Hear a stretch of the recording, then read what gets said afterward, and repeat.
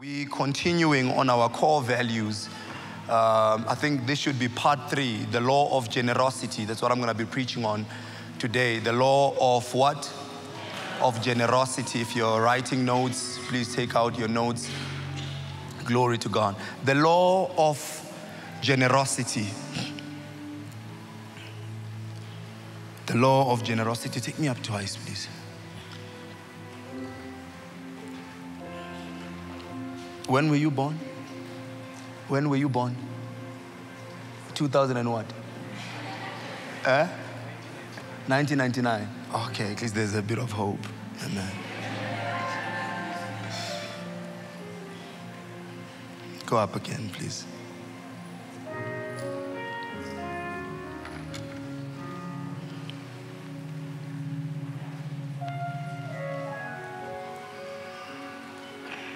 Second Corinthians chapter 9. The book of 2 Corinthians chapter 9. Yeah, please occupy those seats. And I have a good time in the Word of God. I want to teach this. I might not finish it because of time, but I will do the best that I can. I don't want to rush through it either, because I believe that this is going to help someone. Please, whoever's fiddling with my mic, don't do that at all, at all, at all. The elders and angels bow. You know that song?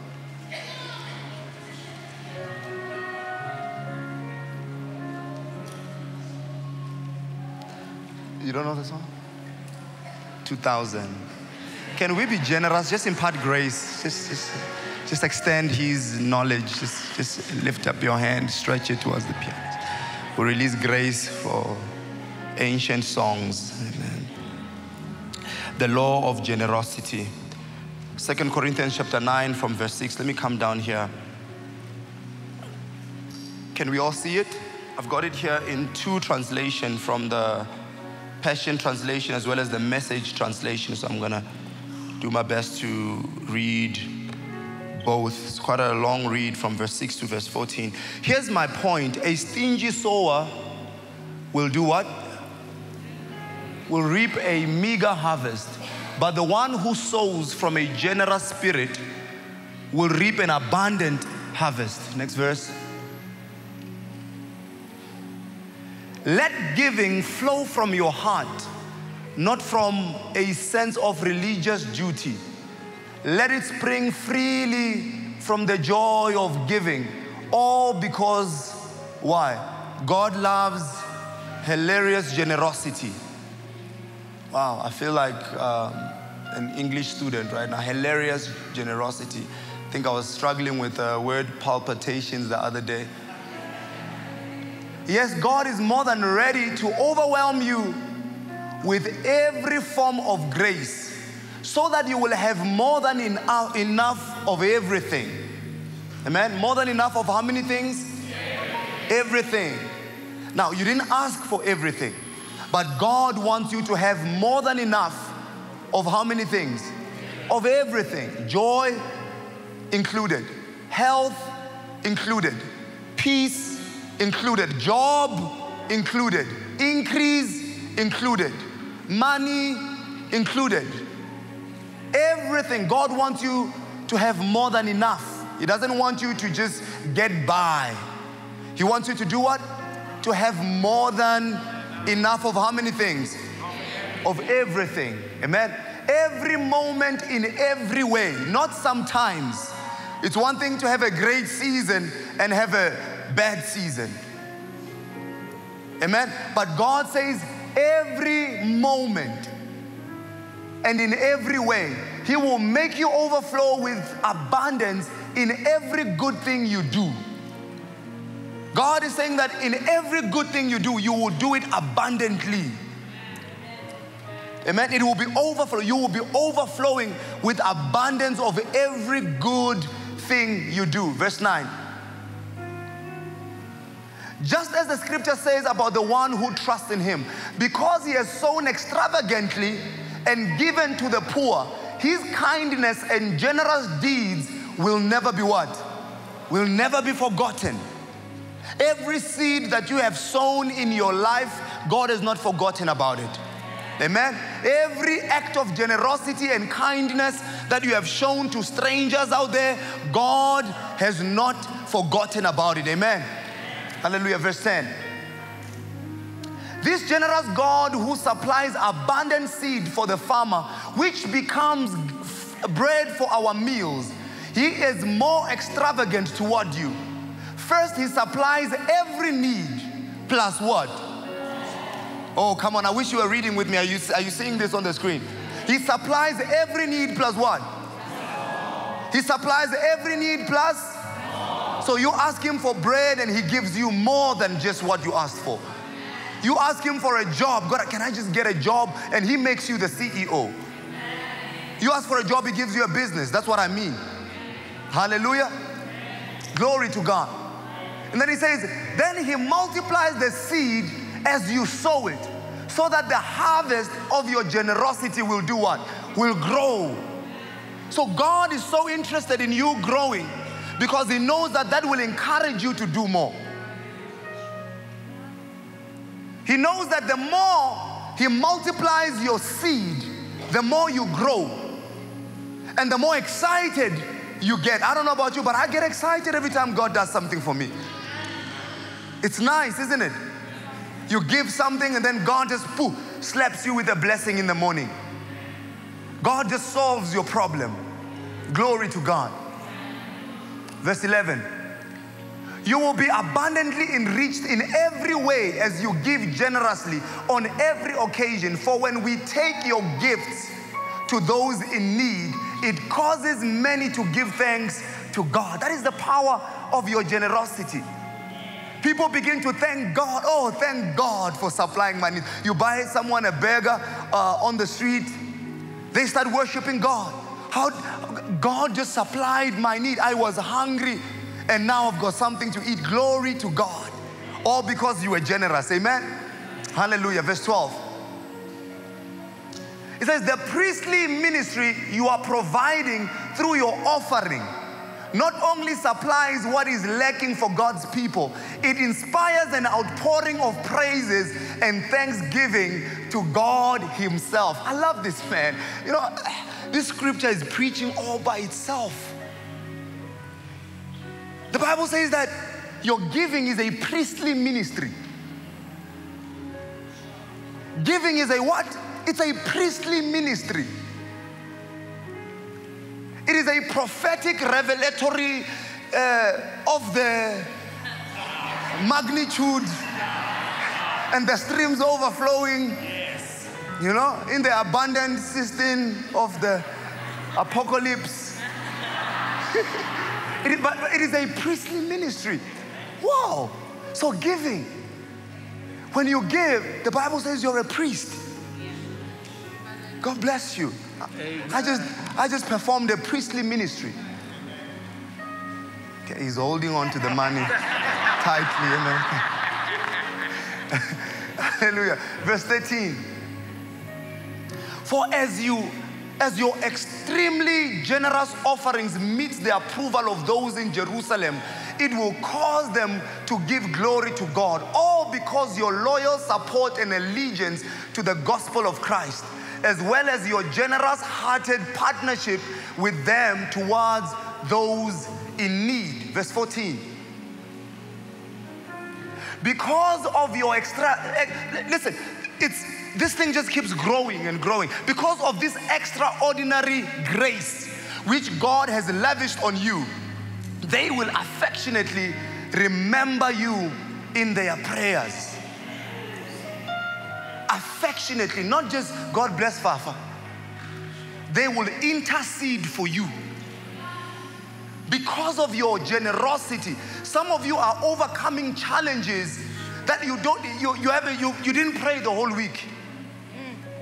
But you did not succumb to the pressure. Why? Because there is someone somewhere that says, God bless that lady, help her, strengthen her. And in all the nonsense that you went through, you are still standing. Why? Because of generosity. The Bible says that it will cause men to affectionately pray for you. Hallelujah. It causes man to do what? Yeah, pray. Remember you in their prayers. Put it up in the Message translation. So generosity is the ability to give beyond the call of duty. It is what? The ability to give beyond the call of duty. It is the ability to give more than what is required. Hallelujah.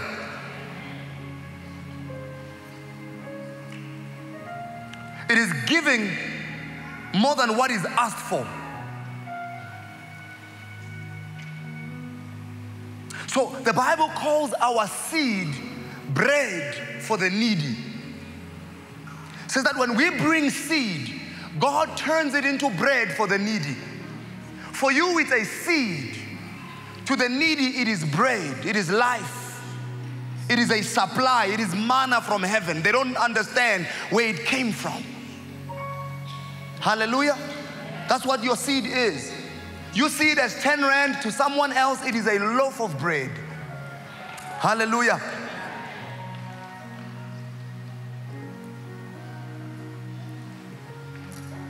Let's look at tithing for a minute as a spiritual law.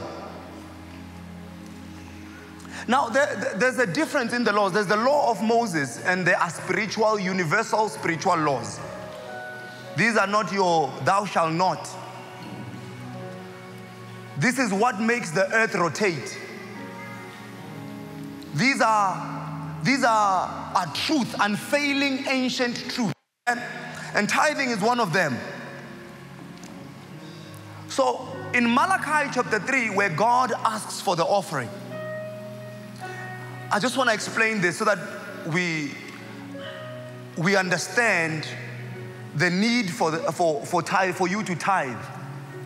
But that's not where I want to dwell today. I want us to go beyond that. But the issue with tithing is that tithing is a base. It became a law because God is looking for a way to channel resources into your life.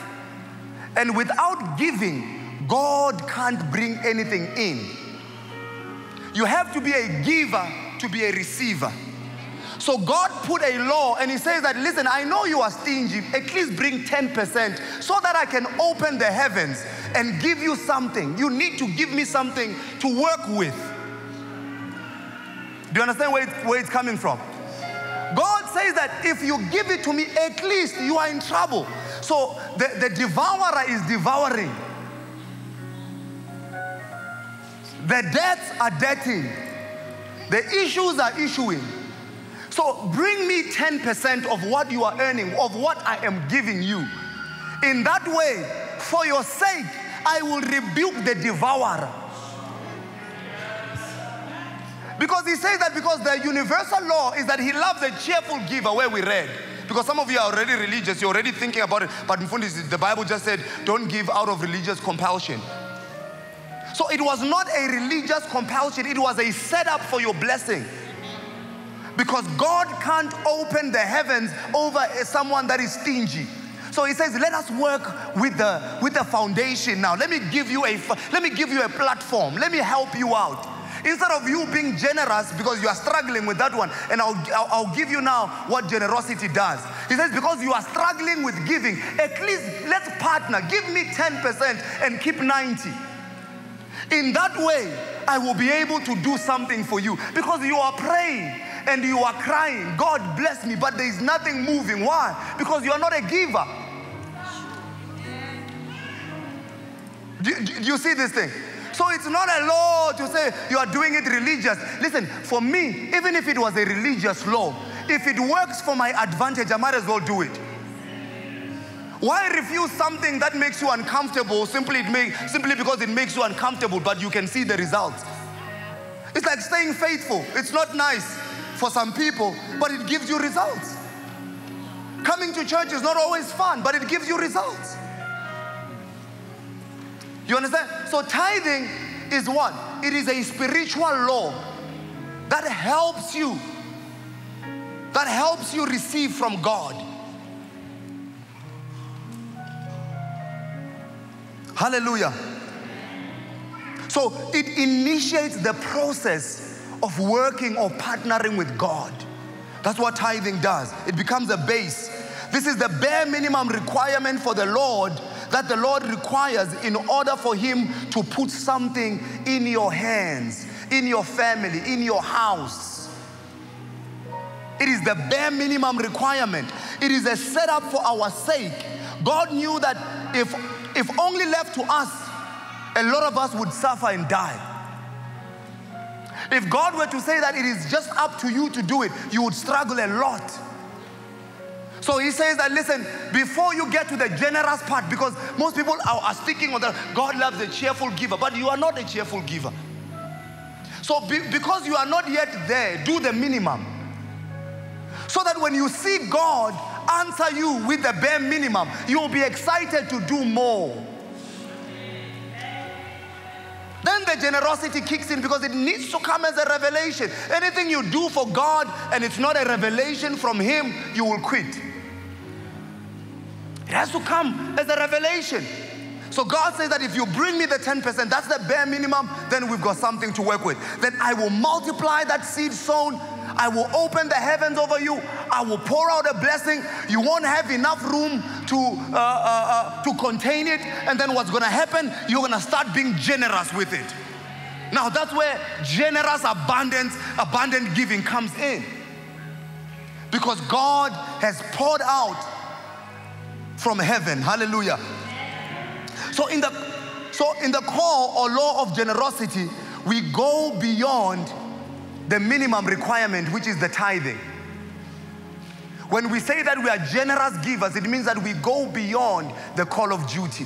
We go beyond the bare minimum. That's why Jesus says, I did not come to abolish the law, but to fulfill it. These are eternal truths. And Bazalwane, listen, you can argue with it all you like. In fact, you don't have to do it. Because you see, one thing I love about God, He never forces anyone to even get saved. So a person can refuse to change and be a sinner and die a sinner. And guess what? God still loves you in that condition. Do you know that? Yeah, a liar, God loves them. Unrepentant in their ways, God still loves you. But it does not mean that because God is not doing anything about it, then the universe is not responding to it. You are busy reaping a harvest. Hallelujah. Now let's look at this, what I've titled next level giving.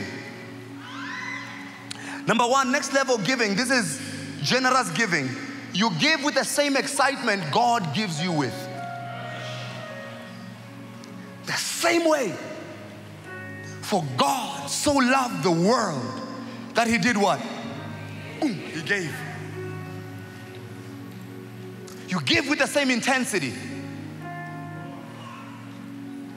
Generous giving means giving to the poor, partnering with the work of God, putting others' needs before yours. This is what I call the wealthy place giving. This is not for everybody. This is for those that are looking to get to their wealthy place. This is not as for me and my house. This is as for me and my generation. When you are no longer thinking about a spaza shop, you think of a supermarket. Not because you want to make more money, but also, the money is good, but also because you want to employ people. It worries you when you watch the news and they give you the statistics of unemployment in South Africa. It must make your tummy turn, yeah. It must do something to you. Why? Because you're somebody that is generous. So now that the bare minimum is met, this is the time where we begin to create wealth. This is where we multiply. This is where we replenish the earth. Hallelujah. So this is the kind of giving, next level giving, generous giving. This is the kind of giving that makes you a conduit through which the blessings of God are distributed. Or I refuse to be the one to ask people to give to me. I want to be the one people come to when they're looking for something. I want to be a transporter. I want to be that boat. I want to be that ship that God uses to bring things into your home. Hallelujah. I want to be the one that can pay my friends rent. I want to be the one that when I go out with my friends, I pay the bill. Why? Because I understand that blessed is the hand that gives, the one that's always taking. It's not always a good thing, but my friend, for you to be taking from people all the time. Ask yourself, why are you always taking? Sometimes it's not even God giving you. It's the guy activating a spiritual law. So he's using you. He's using you as an experiment. God, I'm going to give to this one. Let me get my harvest. And he keeps on doing it. And you wonder, why does this guy always, and you are happy, you think you are sucking them dry. You can't suck a blessed man dry. It's impossible. The more you take, the more they gain. Hallelujah. You understand? It is a law. And some people have mastered this law. They can't sit without giving. A week does not go by without them being a blessing to someone. And I'm not just talking about church. Amen. I'm so passionate about this because this is how we break the back of poverty from our black communities. We're not going to raise a church that's going to depend on the government to come and build us anything. We're going to do it ourselves. We're going to give our way out of poverty. Why? Blessed is the hand that gives than the one that receives. That's why the Muslims that you are begging to keep giving you. Why? Because the law applies whether you're a believer or an unbeliever. So you are a system that the unbeliever is using to get blessed. And the one in the kingdom does not understand how the system works. And that's why you stay poor. I don't mean you. I know you are abundant, exceeding abundantly, running over in the bosom of shaking. Amen. Glory to God. I want us to look at, listen, maybe one more point there. God says that those who participate in the next level giving are abundantly supplied with everything needed. We read this in the scripture. For every season. For every season. You are abundantly supplied. Every season. We are shying, Angie.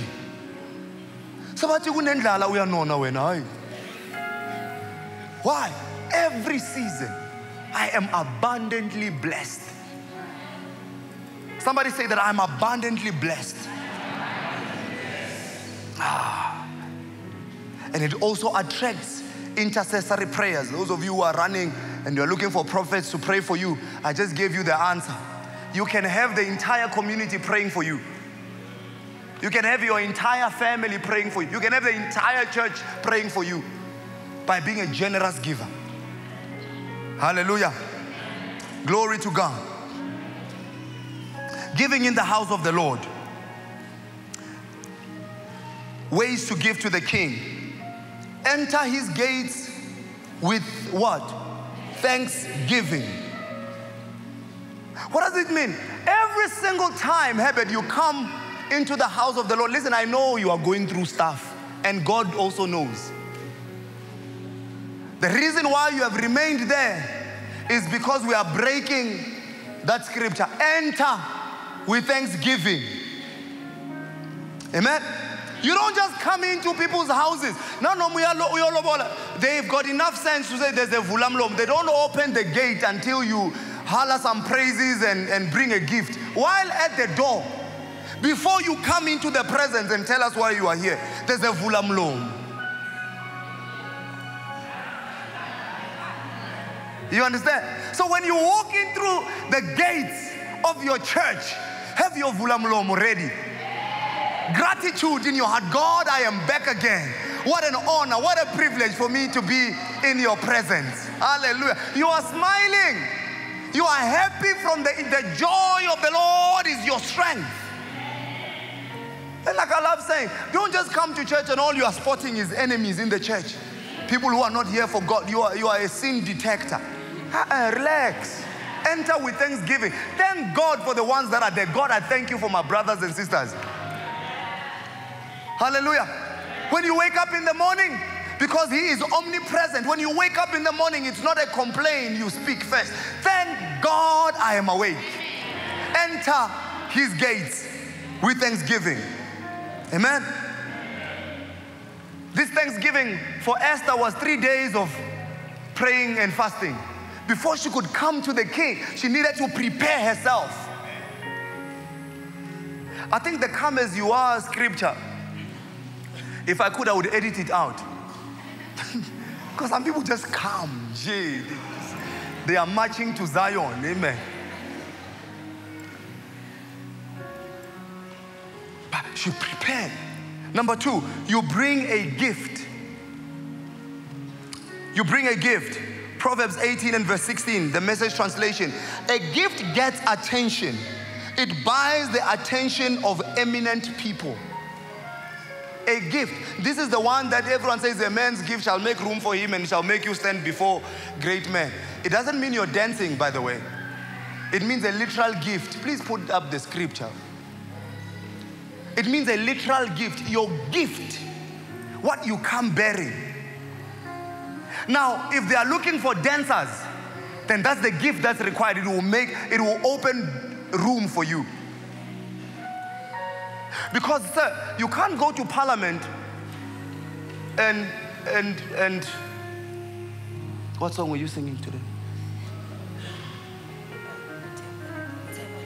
Yeah, Itembalami. You understand? If you meet with the president, it's not Itembalami that's going to get you there. There's another side of you that they are looking for that will get him to entertain. But if you go to Universal, they are looking for Itembalami. So what do Christians do? We mix masala, we dance where we are supposed to be praying, we shout where we are supposed to be quiet, we are standing where we are supposed to be sitting. All in the name of don't stop my praise. You don't walk into a library and start singing. It's not the place. It's not the right time.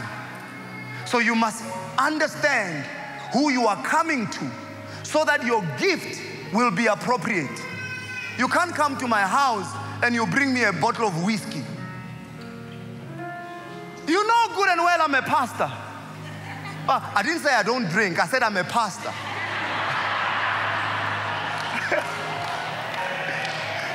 But I didn't say I drink either. But what I'm saying is, your gift will show me how much you honor me or disrespect me. So you need to know the appropriate thing to buy for the appropriate people, to bring for the appropriate people. And so when you go apply for a job as an engineer, your gift is not a medical certificate. Your gift is an engineering degree. You need to understand. Amen? And so it's not the size of the gift, it is the size of the honor. It can be a small little thing. It can be this thing right here. This small little thing. But given from a generous spirit, from an honoring heart. Man of God, I saw this and I just thought about you. God bless you. My brother, I just saw this and I thought, man, I didn't want to come see you empty-handed. Here we go. It is not in the size of the gift. It is the size of the heart giving the gift. Amen. So measure yourself accordingly. Amen. And what determines honor is the level of sacrifice. It's the level of sacrifice. Like I said, I don't think I'm going to finish this today. I'll continue with it next week. Number 3, prepare it before you come. When you come to church, you prepare your gift before coming. Listen, because of your relationship with God, already you know that in the service there is a segment for giving. So you prepare. We don't even have to have a script and a 30-minute sermon about giving. Why? You are prepared for it. I am going to meet the King. It's like a man going to pay lobola without money. So when I get there, I'll pray in tongues. If they talk nicely, I might just pull out a 100 rand note. No, you prepare. You take your time. I am meeting with the king. You are prepared for that meeting. Hallelujah. This is 2 Corinthians chapter 9 and verse 6 and 7. I want each of you, this is a Message translation, to take plenty of time to think it over. Make up your mind as to what you will give. Make up your mind every single Sunday.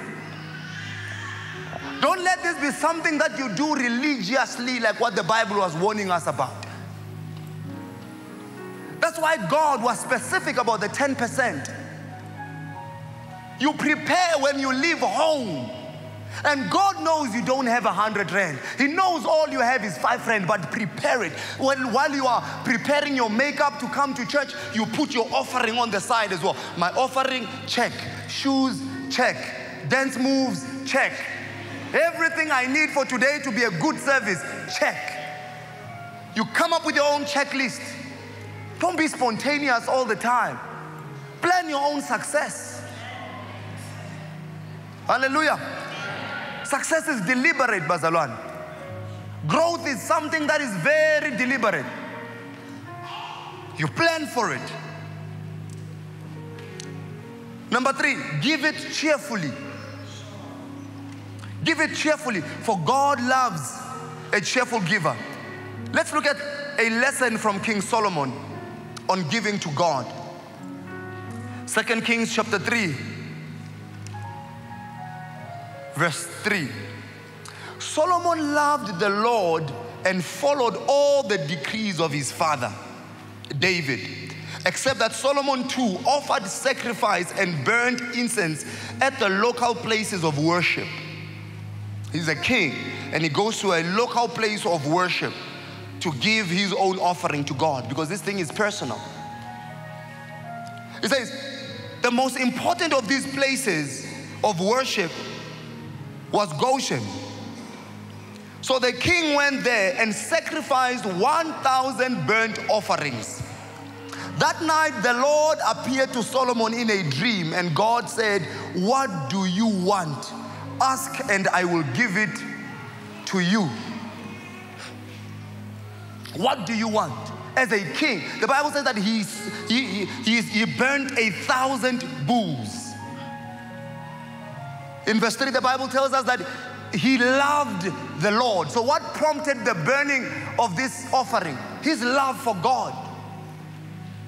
Amen? He loved, so he gave. He gave his sacrifice at a local place of worship. But he was giving it to God, but he gave it at a designated place of worship. This was before the temple was dedicated. Amen?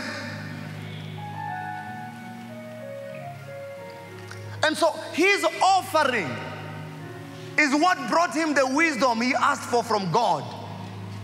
There's an offering that you can give that catches the attention of God. Did we not just read it in Proverbs? That your gift will catch the attention of eminent people.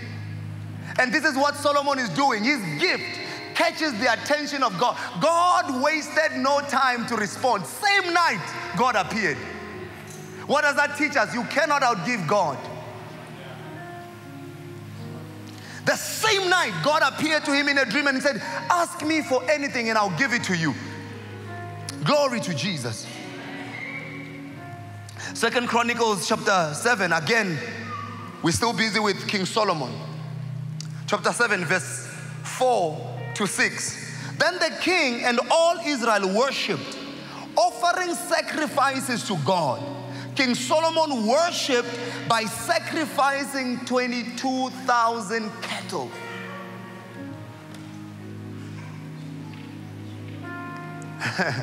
And 120,000 sheep at the dedication of the temple.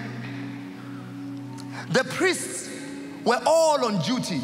The choir and orchestra of Levites that David had provided for singing and playing anthems to the praise and love of God were all there. across the country yard, the priests blew the trumpet. All Israelites were on their feet.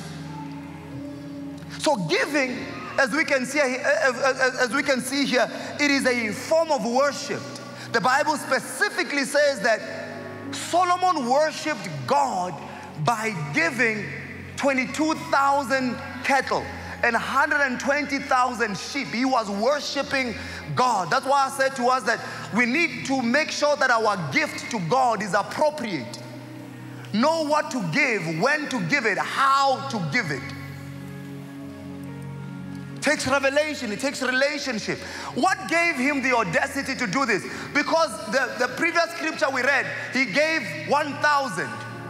When he saw the response of God, he took it a level higher.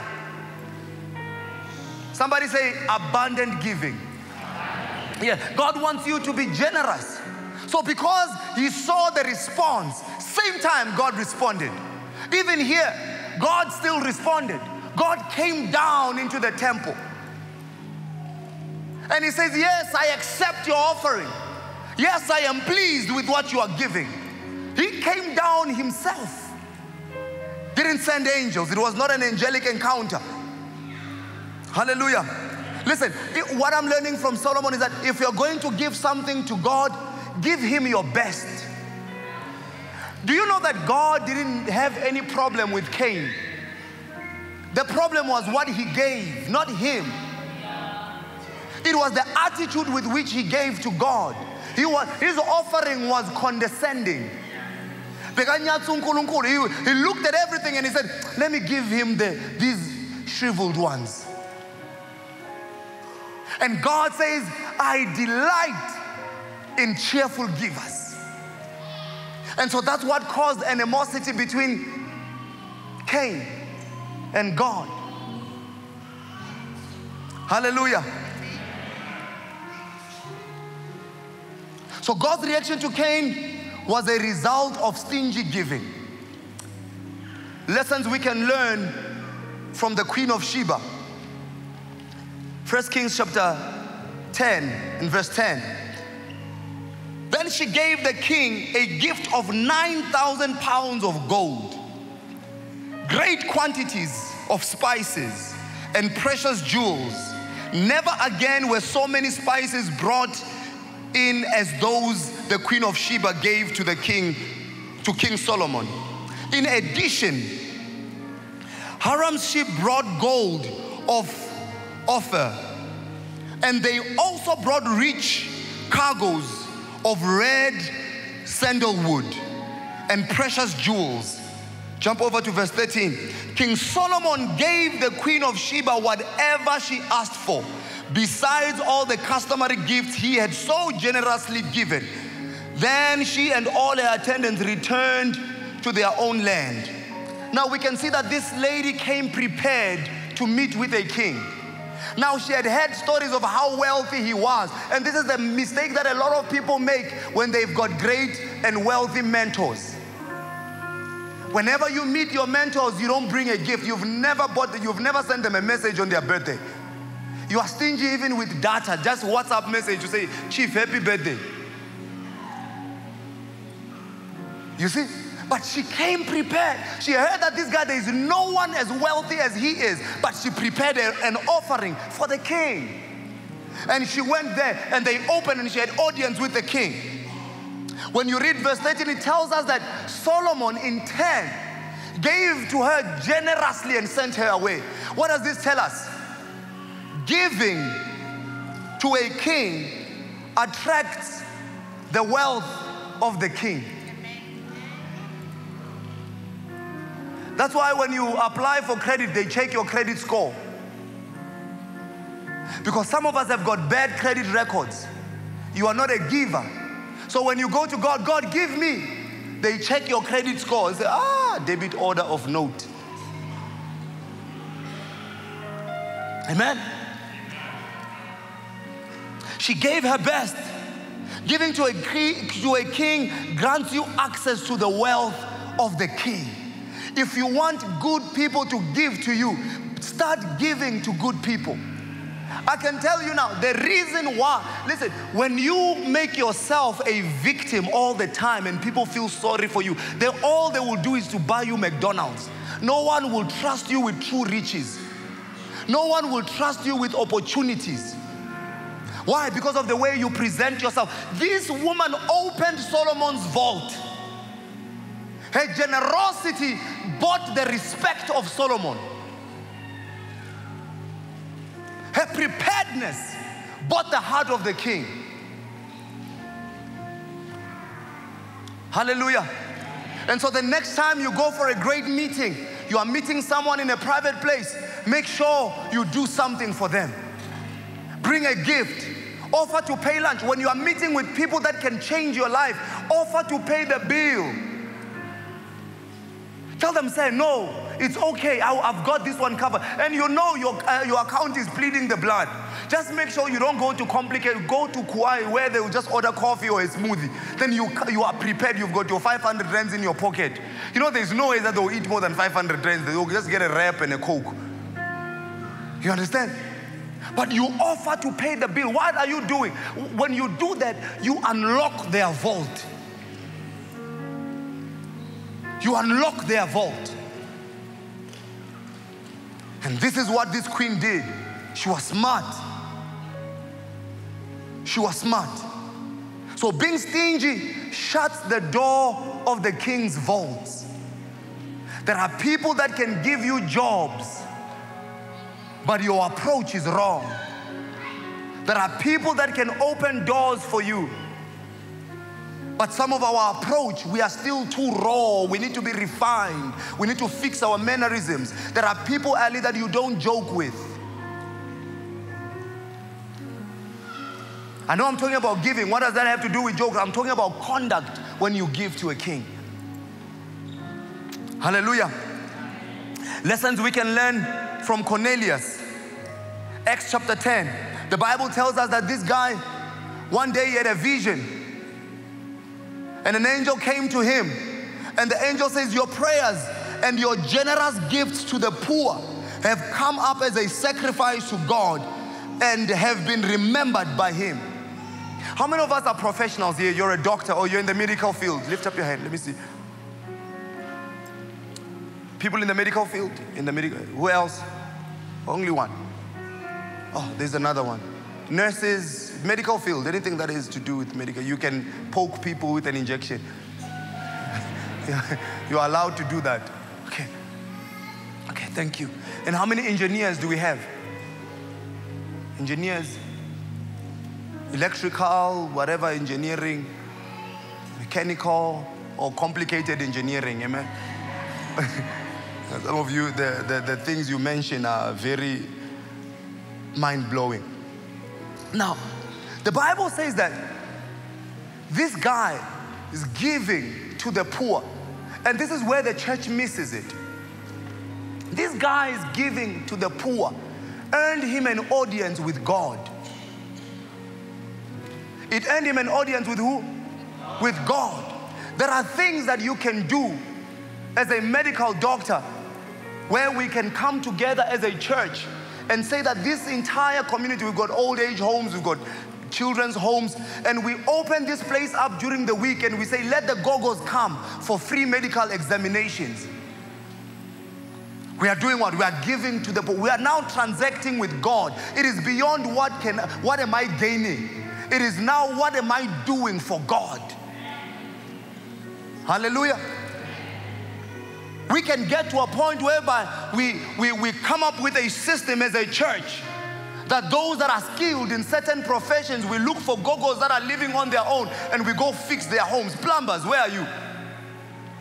We go fix leaking pipes in the old age home.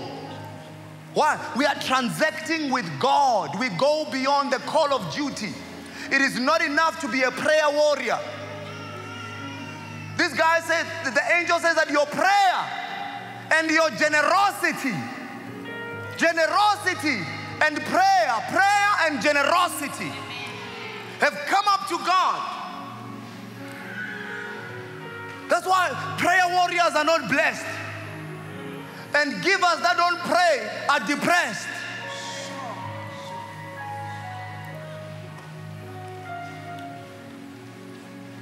You understand? It's a combination. So why, I'm going to ask this question, and this is where I'm going to close. Actually, I'm finished with my message. Wow. Why do the poor remain poor and the rich become richer? I've heard it in songs. I've seen it on social media. It's a norm, it's a trend, it's something that is there. You know that, right? The poor keep getting poorer and the rich keep getting richer. Have you noticed it? Yeah. This guy was a millionaire. Now he has become a billionaire. Now he's in the top 5 richest people in the world. Then he drops to top 7. Then he goes back to top 1. Why is that happening? And the one that was broke, your story is not, in fact, it's not even worth talking about, because who are we going to tell?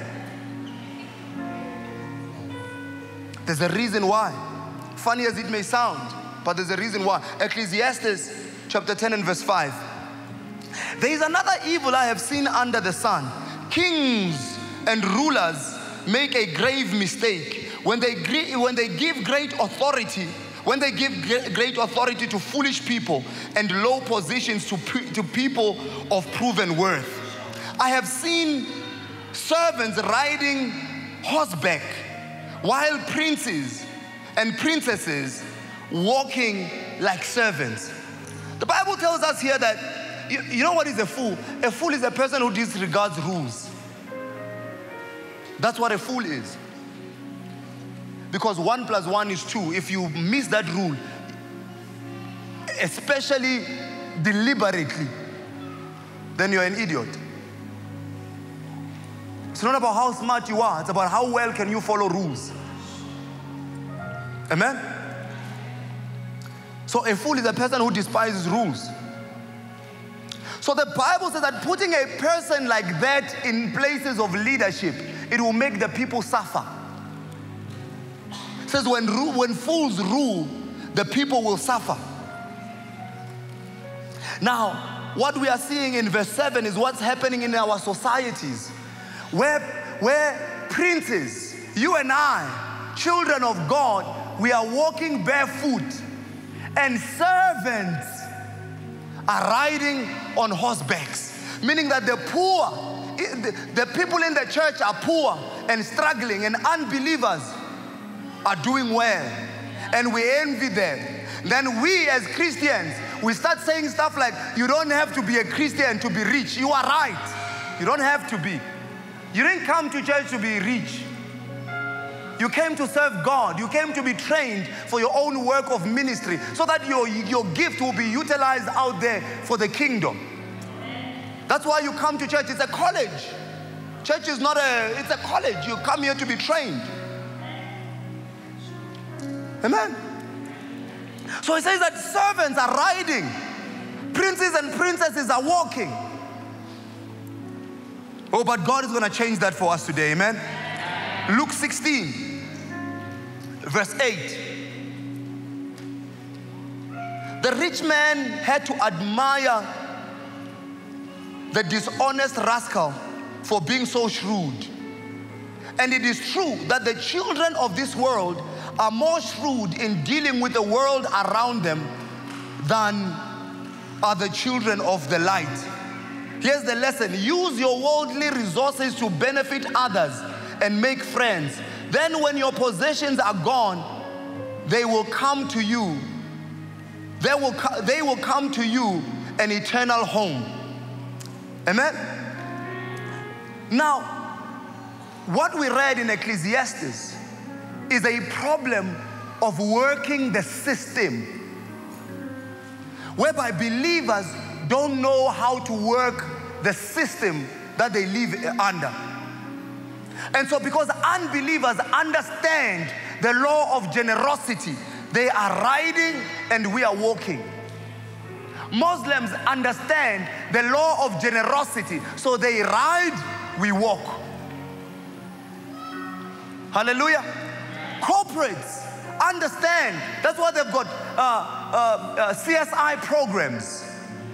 Because they understand that even the government will give them money when they take care of the poor. Why do pedophiles open all these NGOs and do children trafficking, sex trafficking of kids? And the government is funding them. Obviously, they'll be pretending as if they're doing good, but they're doing damage. And the government funds them. But Tina, with our noble cause of building the Lord's house, there is no bank that will give a church money to build a church.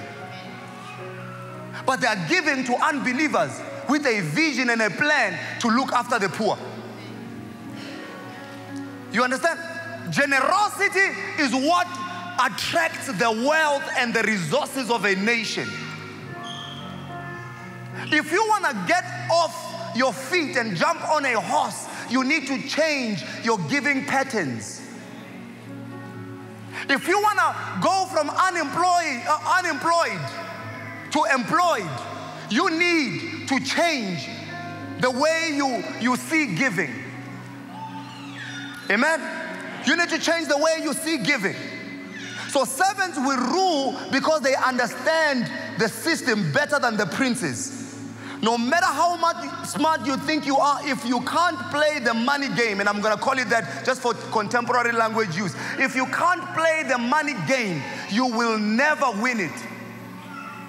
You need to know that the only way that you will increase financially is through giving. It's not just hard work, it is also through giving. Hallelujah. So part of this system is generous giving. Like I said, verse 9 tells us that generous people don't stay down for too long. The Bible says that when you have money, use your earthly resources to make friends. Be a giver. So that when you are down, they will lift you up. It's quicker to bounce back when you've got friends. But when you're a stingy person, everyone can't wait for you to fall. Hallelujah. Everyone can't wait for you to fall. And in closing, I want to tie this to the Good Samaritan. Oh God, please get me my towel. Luke chapter 10 and verse 30. Jesus replied, there was once a Jewish man traveling from Jerusalem to Jericho. When bandits robbed him along the way, they beat him severely, stripped him naked. The water, yeah. Give me the water as well, thank you. They beat him severely, stripped him naked, and left him half dead. Soon, a Jewish priest, look at this. What is the Jewish priest doing? Soon, a Jewish priest, what was he doing? Yeah, he was doing what? I want us to highlight the word walking. Isn't it? That's what we read in Ecclesiastes. He's a priest and he's doing what? Walking. Someone say systems. He's walking. All right? Soon a Jewish priest walking down the same road came upon the wounded man. Seeing him from a distance, the priest crossed to the other side of the road and walked right past. He kept walking. The walkers will keep walking. He kept walking. And then in verse 32, later a religious man, a Levite, these are the people, these are your worshipers, your ushers, the priests that were doing all the work in the temple of God, in the place of worship. He came doing what? How? The priest is walking. Those that are doing priestly duties in the temple are also what? Walking. And in their walking, they walk past this guy. Now we would have assumed that they were supposed to do something about this. These are priests, by the way. These are supposed to be good people. These are supposed to be generous people. These are supposed to be givers. They should be understanding the law of generosity. But you can see the reason why they are walking. Because even when they are supposed to help someone, they can't. So why will they write anything if they are stingy? Why is God going to bless them if they can walk past a wounded man? Now look at an unbeliever. Finally, another man, a Samaritan, came upon the bleeding man and was moved with tender compassion for him. He stooped down. That tells you that he was on something. The princes and the princesses, tongue-talking, fire-baptized, are walking. And then an unbeliever stooped down. That tells you that he was on something.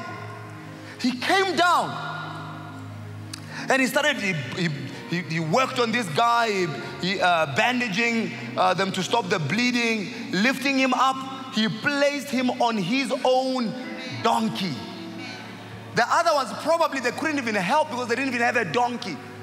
But at least they could have prayed for him. At least they could have waited for someone with the resources to come, sit there and wait with him, give him some water or something. They could have done that, but they didn't. And this is what has kept our people low. They are not generous. We walk past and we laugh at people that are struggling in the church. A sister walks in here with something funny on. Instead of helping, we laugh and we walk past. And that's why we will keep walking. But today we can change the story. Today we can change our attitude. Hallelujah. We can change.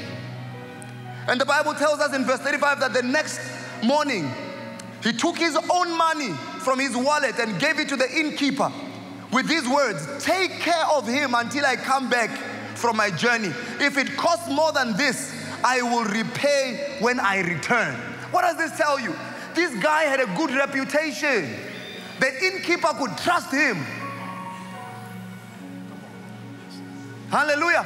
Some of us, we have mismanaged our resources so bad that banks can't trust us with a home. You have mismanaged your credit so bad. Everyone you've borrowed money from in church, in fact, you are now sitting by the door because you are ready. When Mfundisi says amen, you just want to quickly sneak out. What? You are untrustworthy. And if you can't be trusted with small things, how will God give you the true riches of the kingdom? Hallelujah. The man was a trustworthy guy. His word was his bond. So there's a reason why the priest was walking, the Levite was walking. There's a reason. And back to the tithing issue. That's what corporates use. We call it tithe in the kingdom. Corporates put up a specific percentage of their money and say, this is to look after the poor. They take care of communities. So Tina, as a church, what are we doing as a CSI program? Our community must be the one to defend the church, not ourselves. That's why I ask for the professionals. Because we have got to make an impact in the community where God has planted us. We have to make the place better. They have to think about the church and say, that church changed my life. Whether they are coming or they are not, it doesn't matter. We don't have any seats right now anyways. But that does not mean that we chuck them aside and we become a nuisance. We become a blessing. Learn, Church of God, to be a blessing. Let the professionals take out a day, in a month, take out a day where you can go do some charity work on your own without CNN following you. And it is between you and God. You are transacting with God. I've heard people saying, I'm trusting God for a hospital. But listen, you're a doctor right now. Who are you helping? Except the ones that are paying you. You understand what I mean? The priest could have done something, but probably was rushing to come and preach. And sometimes we walk past people and we think we are serving God. But there's a law, the law of generosity. If you want to unlock the heavens over your life, start now. Be a blessing at the level at which God has placed you. Be a blessing in your community. Be known for generous work.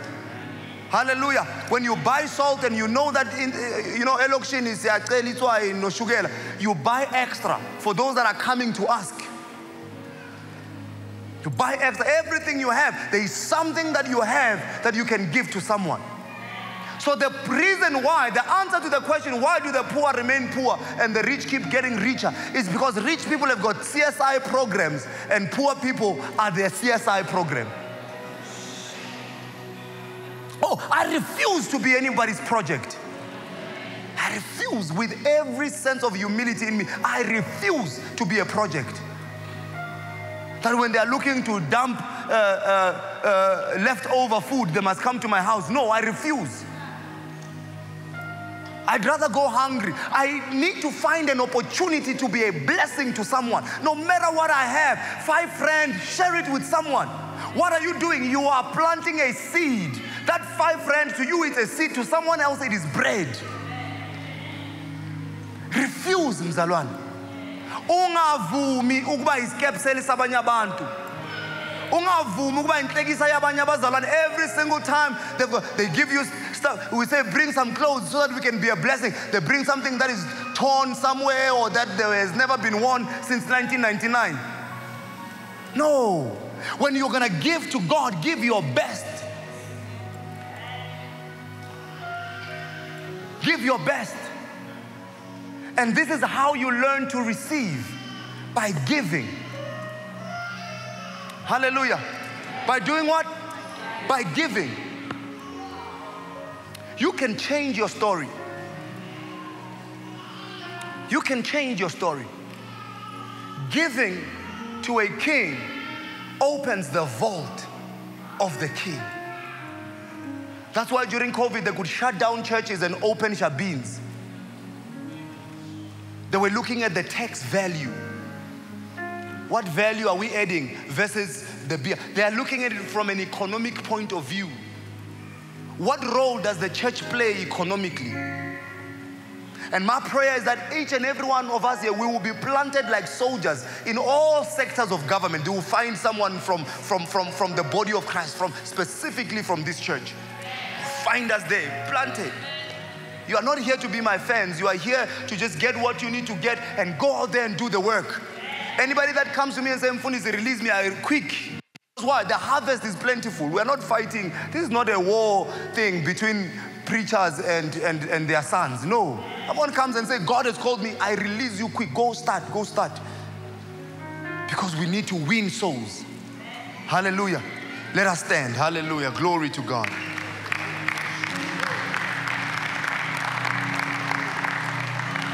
Somebody say, I'm a generous giver. Hallelujah. So we're going to pray in 2 minutes, then we're going to go home. But I want you to take this and make it practical. Please be generous. We're going to pray for the spirit of generosity, that God will help you to be a giver, to be a seed sower. And why? Not because the house has need, so that you may become a conduit through which the blessing will be distributed. Amen. God wants you to be wealthy. God wants you to be healthy. Why? So that He can use you. It is a setup. Look at your neighbor and tell him it's a setup. Yeah, God wants you to do better. Why? It's a setup. It's for His kingdom's sake. God wants you to be blessed. Why? It's a setup. Because He's got people that are struggling out there, and you will not be one of them this year. In the name of Jesus. Come on, say, I'm not one of them. Hallelujah. Glory to God. I will give and lend to the nations. Oh, hallelujah. Father, we thank you. Come on, lift up those hands. Just ask Him for that grace. Father, thank you. Now pray for grace to be a giver. Grace to be a seed sower. I will not be a beggar. In 2024, I refuse to be a beggar. I refuse to live on other people's terms. In the mighty name of Jesus.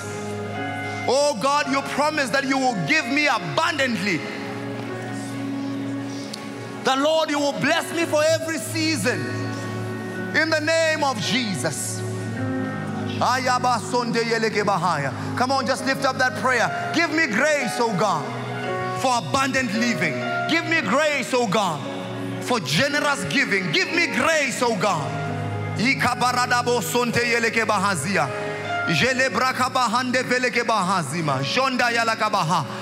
will not form part of the statistics of poor people keep getting poorer. In the name of Jesus, I will be lifted up in this season. I will be lifted up in this season.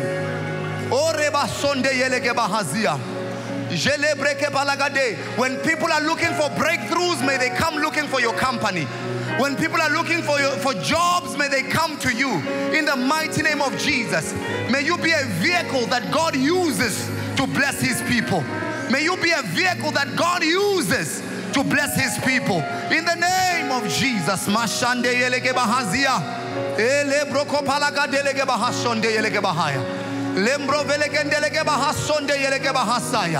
Oh, come on, just pray, Church of God. God, anoint me with the spirit of generosity. Lord, anoint me with the spirit of giving. Lord, anoint me to be a giver, to be generous in all seasons of life. Anoint me to be a giver, not just in your house, but in society. To be a giver, not just in this house, oh God, but in society, to my neighbors, oh God. In the name of Jesus. We thank you, Lord Jesus. We give you glory. We give you honor. In Jesus' mighty name. Hallelujah. Praise the Lord, everybody.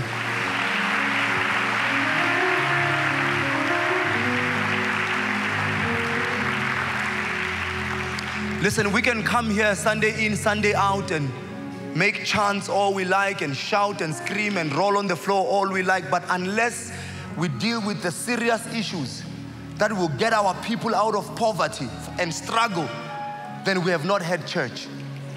Hallelujah. God wants you to be generous so that He can give more to you. God wants you to be wealthy so that you can help people out there. Amen. May God use you in this season. Sincerely, my prayer is that God will use you. It doesn't matter whether you're in varsity. You can be in varsity and be a millionaire. Hallelujah. You can be a general worker and have so much work that skill changes and becomes a company and a business where you get other general workers and you send them out to work for you. Hallelujah. That's how some of these big companies were born. You can open and own your own factory. Why? Because there are people that need jobs. It's not just about you and I, Bazalwane. Hallelujah. My prayer is that God will help pastors build bigger churches so that they can train the people in the truth of the kingdom, so that these people can go and impact their generation. Hallelujah. We are winning in 2024. Glory to God. We are moving forward in 2024. May the grace of the Good Samaritan come upon you. May you never walk, but continue to ride. May you ride forward. Hallelujah. May you ride greatly. Hallelujah. May you be the head and not the tail. Hallelujah. You are blessed forever. You are blessed forever. Glory to God.